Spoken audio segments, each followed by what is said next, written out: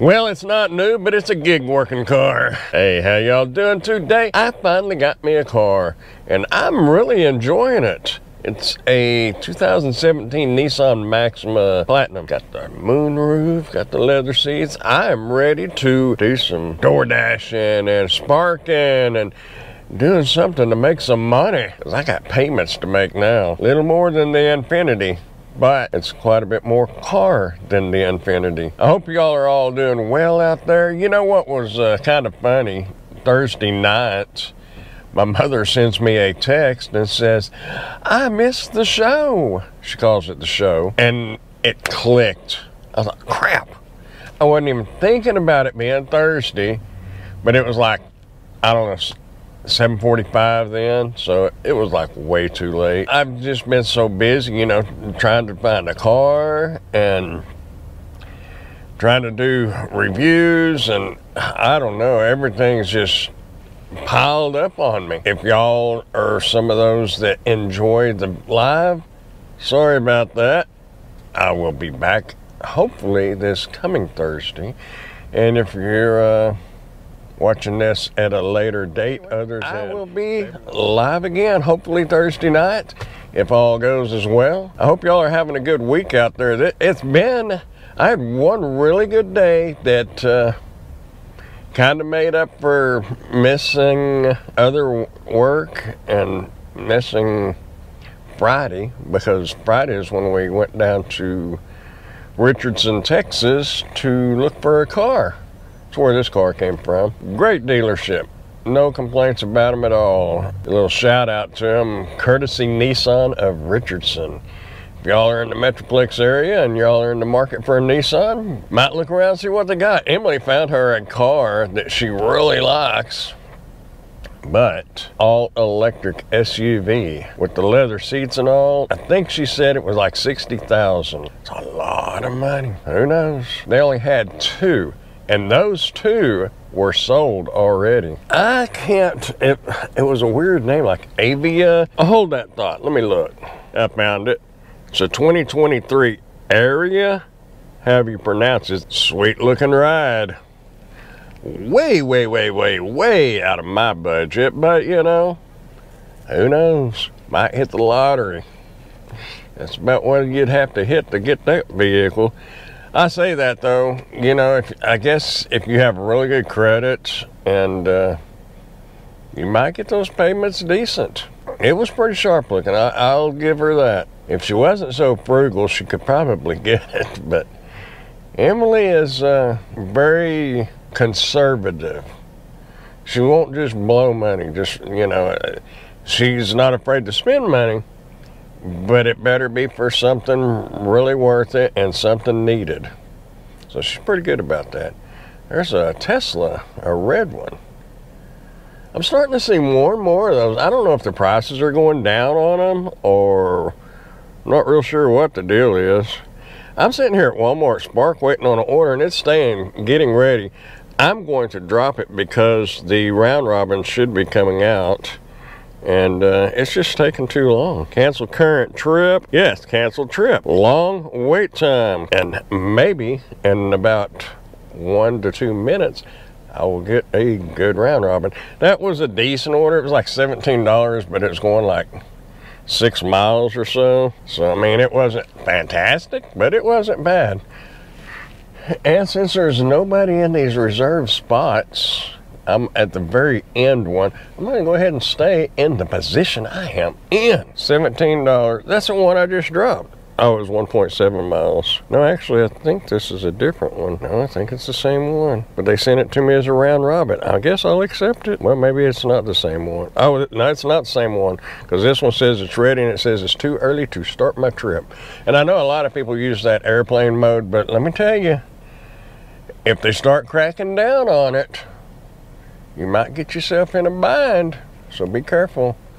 Most of the Walmarts that I know of and have heard of aren't really pushing that too much, but technically it is against the terms of use. But as long as Walmart don't fuss about it and you don't get a customer complaints on it, you're gonna be fine.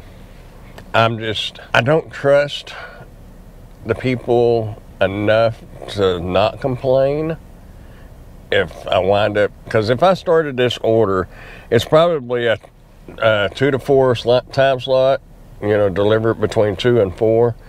And if I take that order right now and it's 122, I'll probably get it, because there's not that many people here right now to get loaded.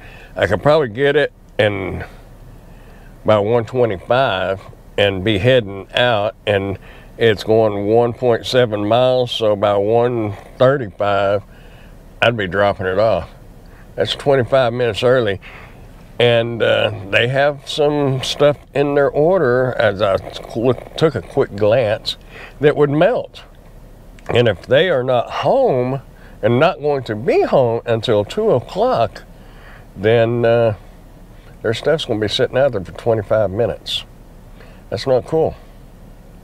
So there is a reason why they have that rule in place. And I understand it. I don't mind starting, you know, a few minutes early, but I wouldn't overdo it.